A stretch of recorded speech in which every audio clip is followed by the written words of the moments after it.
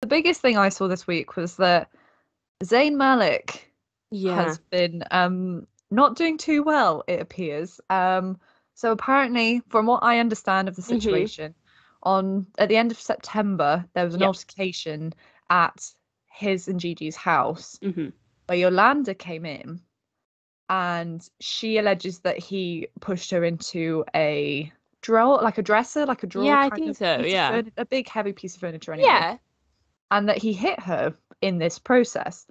And it came out in the week that it possibly has come from Yolanda.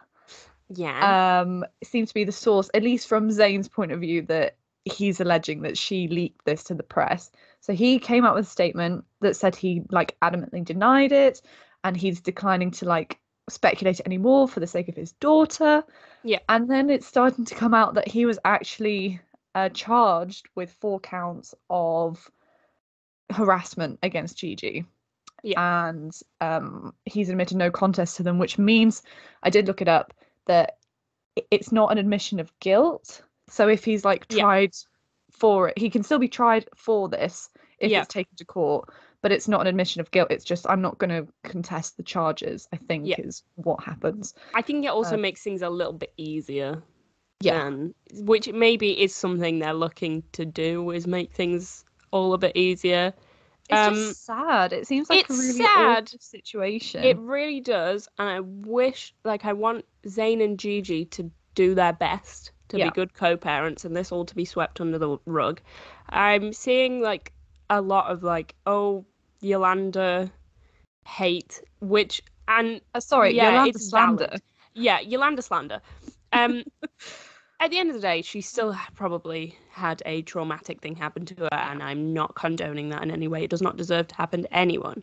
But from the story I'm getting, it seems that she was putting Zayn under a mighty amount of stress. I mean, we're never going to know the full story, but I've heard reports that she turned up to his apartment or whatever, Gigi's not there, turned up with a bodyguard to take the baby away unannounced and stuff like that. And obviously, if that's the case, the abuse is still terrible.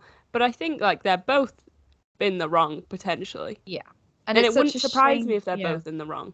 Yeah, it's just playing out in public, which is just bad again. It just feels... and I feel bad because I know that so far Gigi and Zayn are really trying to keep their child out of the public eye, and I think that's a very good thing to have done. And I kind of want to respect that, but it's still drama. So it's a lot of drama. And he was there's accounts that he was swearing and saying all these horrible things to Gigi, and it's not good in any. Yeah. But so I think that he's been court ordered to take anger management classes, which I think can only be a good thing. We're never gonna know the full situation. But I think Yolanda slander is important because we've all seen the comments she made to Gigi back in the day. Yeah. We don't love it. But do remember, she's still the victim of some abuse in some way. Even if she was partially responsible for it, it still shouldn't have happened.